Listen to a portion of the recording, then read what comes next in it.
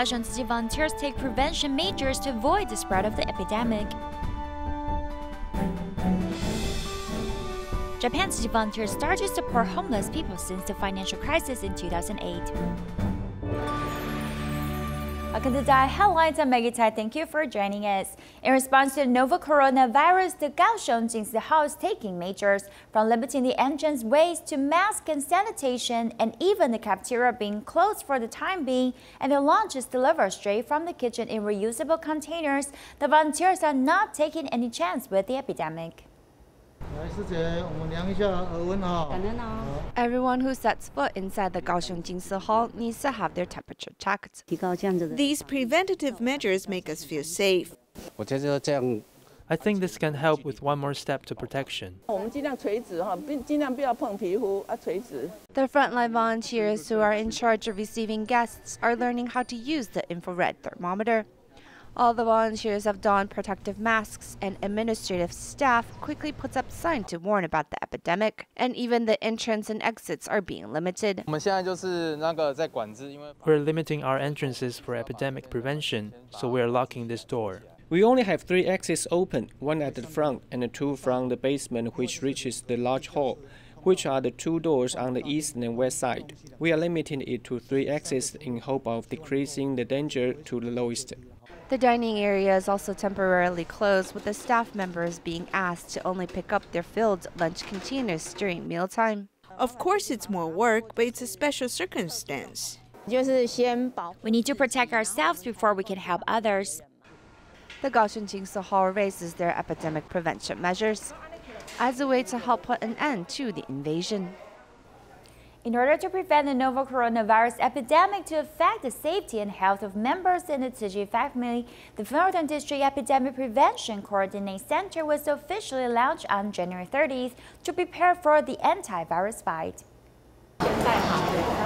Volunteers carefully monitor visitors' body temperature via the infrared ray. This machine is once again used after SARS. Tzu Chi volunteers in the hospital are fully prepared to fight this battle of epidemic prevention. The Northern Chapter Epidemic Prevention Coordinate Center was launched officially on January 30th to conduct thorough epidemic prevention work. We will do more vocation and prevention work, focus on our care recipients and solitary seniors.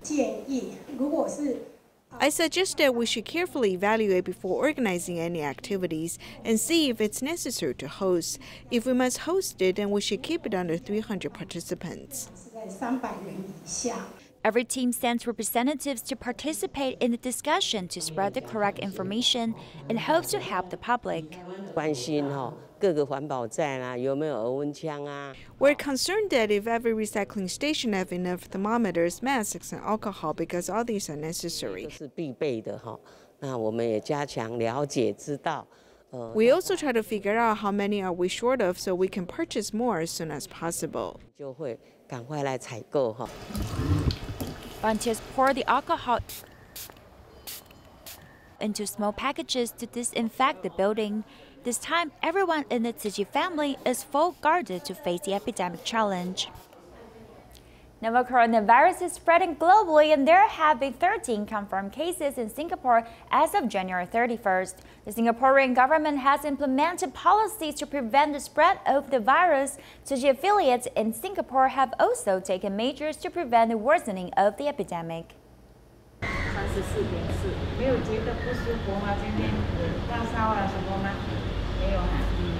As the Singapore government implements policies to prevent the spread of the virus, Tzu Chi affiliates in Singapore have also taken preventative measures. We measure their body temperature and ask them if they are coughing or having a fever, cold, or asthma. Most importantly, we ask them if they have been to China. If they are fine, we will let them to go see doctors. Everyone's safety is very important. The Chinese Medicine Free Clinic Center and Lakeside Family Medicine Clinic have stationed staff to measure visitors' body temperature and ask about their travel history. In addition, the medical team has set up a quarantine area. This was originally a consolation room. Due to the epidemic, we have organized and simplified the consolation room. There's a bed and simple necessities on the table. There have been 13 confirmed cases of novel coronavirus patients in Singapore as of noon on January 31st. Despite that, doctors point out people do not have to be fearful. They should avoid crowded areas and must protect themselves. Do not panic. It's important to drink a lot of water and have abundant rest. The most important thing is washing hands. After you touch public surface, you should wash your hands with soap. After cleaning your hands, it will be okay. Besides the medical affiliates, Great Love Kindergarten also takes preventative measures. The children need to have their temperature measures, lips and mouth checked before entering the classrooms. The teachers also teach us the correct way to wash their hands to fight against the spread of virus. Singapore Tzu Chi volunteers have been caring for Miss who is nearly 100 years old. Miss Hu has gallstones due to her age. The doctors don't recommend surgery and could only prescribe medication to help ease her pain. The team members' regular visits to care for them has really helped the daughter Ho Ning-Hua see the good in society once more. Though it's their first time meeting each other, Ho Ning-Hua is able to chat with this elderly with ease. Today, Ho has joined Tzu Chi volunteers on home visitations. I enjoy going to their homes and getting to know them. We're not here to just care for the sick, but also the caregiver. The caregiver should be given more attention because I know how they feel. Knowing the stress of being a caregiver, Ho's mother was once very sick as well. As a caregiver, seeing the family member in such a sick condition, our mental health is really on the brink of collapse. When city volunteers came to care for us, I was really moved. They hugged me, even the medical staff hugged me. In the past week, come visit her, she would be pretty stressed and wasn't in a good place mentally. She was exhausted. At that time, her mother had refused to eat for a few weeks already. The Tzu Chi home care medical team's regular visit has helped ease the mother's condition and also gave the daughter some breathing space. It's difficult to take care of my mother on my own, but I'm doing the best I can. I think she should go out of the house more as she's really happy when she does. The joy on her face is very difficult to describe because it's not the type of expression she's used to having. During the 99th birthday celebration for Miss Hu, it's evident that her health is better than ever, while Ho is appreciative of the time she has with her mother. She also hopes to spread this type of love to other families in need.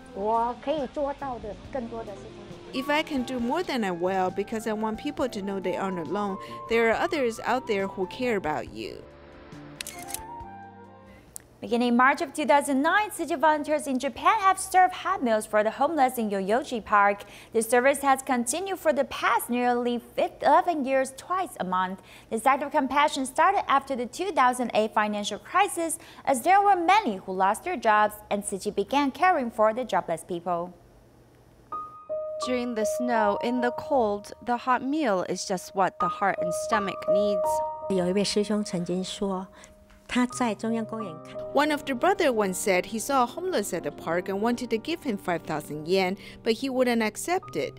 But the day we had hot meals for them and they gladly accepted it, and he saw in their faces how heartfelt the warmth was.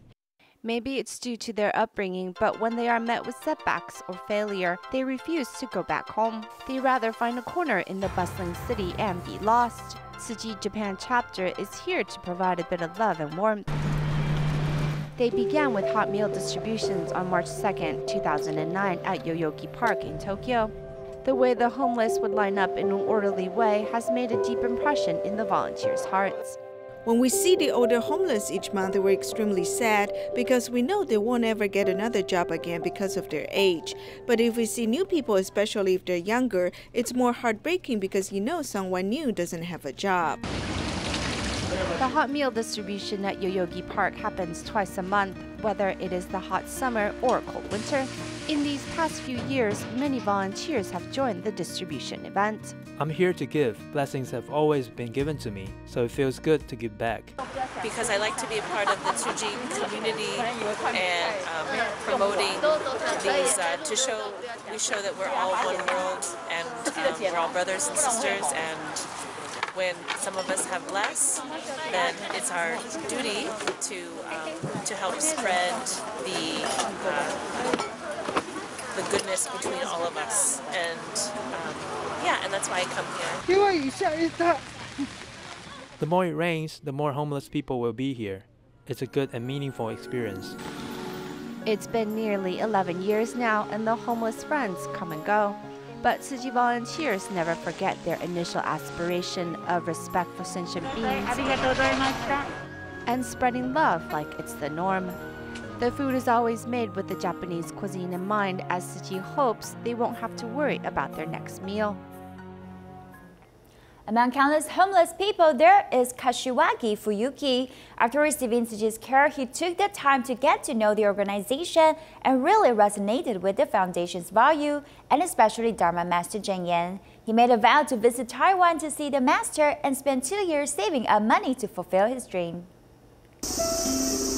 Wearing a backpack and picking up garbage around the park, this is Kashiwagi Fuyuki. When Tzu Chi volunteers hosted events, Kashiwagi is also in the crowd, praying silently.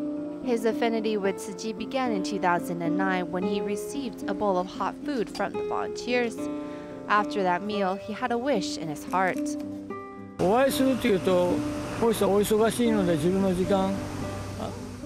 I think the master must be very busy. I just want to stand there amongst everyone in the crowd and listen to her live in person. That will be enough for me, as I normally watch her on TV. Kashiwagi worked hard to make money and spent 2 years doing odd jobs, such as standing in line for people to buy limited edition items. He endured the terrible wind and cold rain just to save up for a plane ticket. I don't need to speak to Master directly. Seeing her from afar is good enough for me. On March 8, 2014, Kashiwagi arrived in Taiwan on his Tzu Chi route finding journey.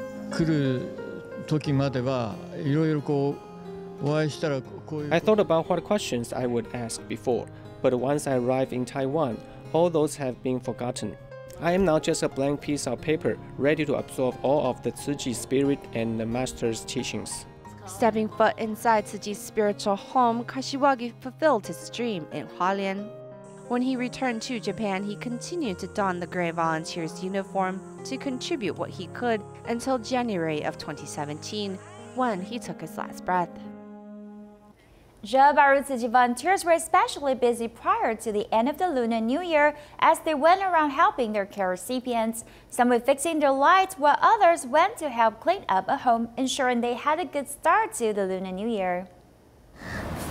The empty lot in front of the home is filled with miscellaneous items, and the yard is growing weeds. This is the home of Tzu Chi care recipient Tang Tai Ni. The volunteers are here prior to the end of the lunar year to help them clean up. To weed out the grass, the volunteers first use a handheld grass trimmer, then use their hands to pull out the roots. It took them a lot of effort to clean up the yard. I'm so grateful to the volunteers for their help because we are all not able to clean up. Just as the care recipient said, after his parents passed away, both he and his brother suffered a stroke. Only his sister could take care of the enormous task of the household chores. With the volunteers' visit, it gave their sister the ability to breathe. When you see the volunteers normally, they just answer your question, that's it. But the volunteers will care about you more and remind you about things and ask after your health.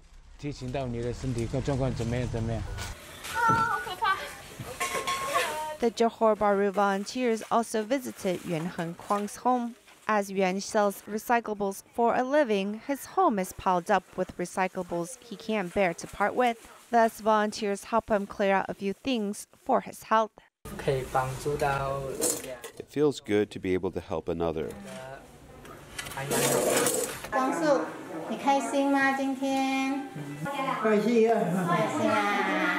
Dialysis patient Tim Kaohsiung lives alone and has lived without lights in his bedroom for a really long time.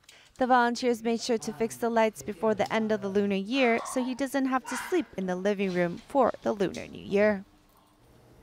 In Fujian, China, there is an elderly couple who lives in an old and dilapidated house. Last year, Tzu Chi volunteers have helped renovate the old residence for them, but the effect has not been satisfactory. Later, the government has given permission for the family to build an extra floor so the elderly couple can move there. Let's join them on the moving day. The roof tiles of the dilapidated house are about to fall, and there are much straw and tree branches in the house.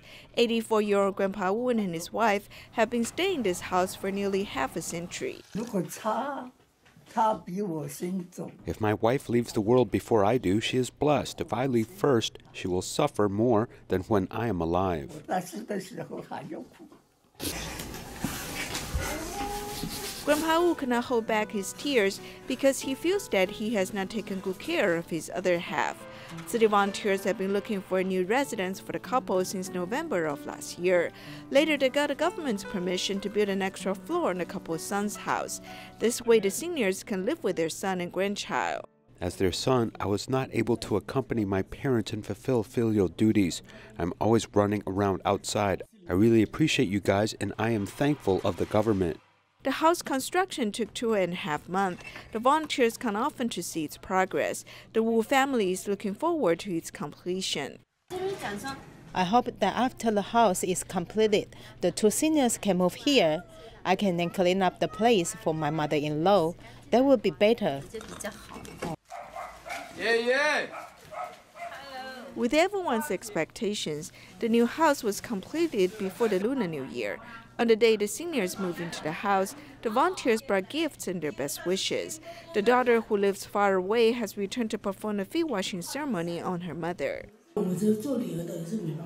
As their daughter, I felt helpless. I need to take care of my own family, and I've moved far away after getting married. Therefore, I'm happy that they have moved here. I feel at ease now. The families also feel at ease. On the day the seniors move into the new house, Grandpa Wu's younger brother, younger sister, and neighbors, as well as volunteers, have come to celebrate. They enjoyed a reunion meal together. When we are alive, we should do things to help other people. Coming to this world, we are only here for a period of time. Having the opportunity to help the less fortunate people is a blessing. The son puts on a spring couplet written by his father. This family is finally being reunited with the best wishes of the volunteers.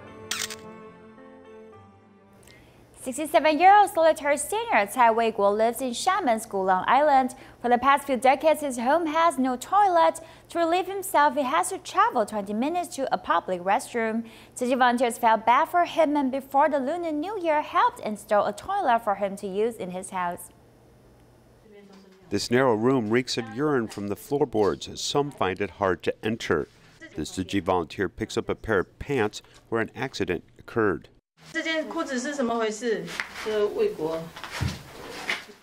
Weiguo couldn't wait. He's often like this. So we thought we need to install a toilet for him to solve his problems going to the toilet. The location is Xiamen's Gulang Island, where 67-year-old Tsai Weiguo has been living for the past few decades without a toilet in his home. Whenever he has to relieve himself, he needs to travel 20 minutes to a public restroom, but sometimes he can't wait. Sometimes I can't wait and I pee my pants, and then I need to wash them. To solve his bathroom problem, Tzu Chi volunteers over the Lunar New Year holiday brought a plumber to install a toilet. However, putting in a toilet in this space, which is less than 10 square meters, takes a lot of skill, but they were committed to the task. Your electric drill failed today. Did you think of giving up? No, I didn't, because he needed help. Right, it was more troublesome to use these hand tools. But this mission is inspired by compassion. It is not easy for this old man, so it is nature that I wanted to honor him. Aside from the mason who helped out, an electrician also had to come to Zhang's house to redo his electrical lines.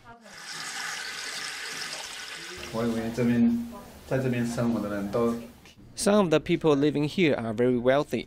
There are a few who don't even have a toilet to use.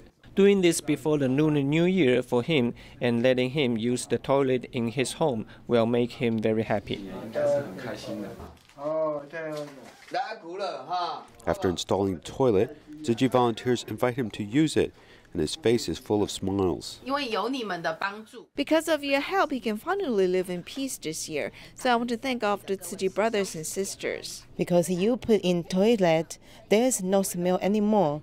Last time there was a smell, but now it's gone. Tzu Chi volunteers have given Mr. Tsai a wonderful gift of a new toilet, which has actually improved the overall environment. Most importantly, this elderly man will no longer have to worry about using the toilet. A care recipient in Sichuan province, Wen Shiyong, has lost his left side vision and has no stable job to raise his family. Though the government gave him a new house after his old house was ruined, he can't move in due to inability to pay the gas bill. Seeing his situation, Tzu Chi provided subsidies for him and helped his family to move into a new home. The valley is colder than the plains during the winter. Wen Shiyong has been living under a plastic trap with his family. When it rains in the summer, the water will leak from here. When the lightning strikes, it's all flooded here. Wen Shiyong's old house was ruined and the government built a new house for him. However, he was unable to pay for the gas fee, so he couldn't move into the new home. When he's walking down the stairs, he said that I don't understand his pain. He said that he didn't know what to do, but can only drink and smoke to try to get rid of his worries. Tzu Chi volunteer Liu Yong is his elementary school classmate, so he felt for him. Wen has lost vision in his left eye and has no ability to raise his family. Hence, Tzu Chi has reached out to give him financial aid, as well as inviting local people to help. 这些人，还有周围的邻居。 我发现你和我们都应该好好的把这个家给建立起来。你是可以做到的，对不对？ On the day they moved into the new house, volunteers brought some furniture and living supplies to them from Chengdu. The children of the Wen family were the happiest to see them.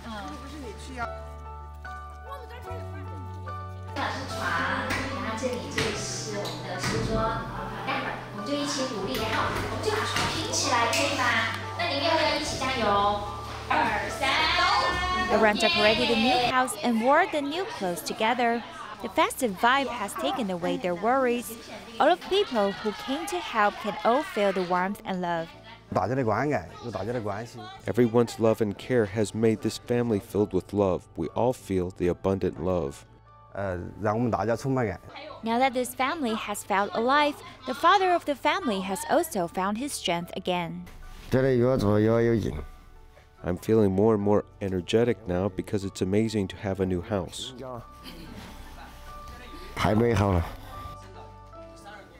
Hualien Tzu Chi Medical Center can now test the novel coronavirus within 6 hours in the virus lab. Take a look and see you next time.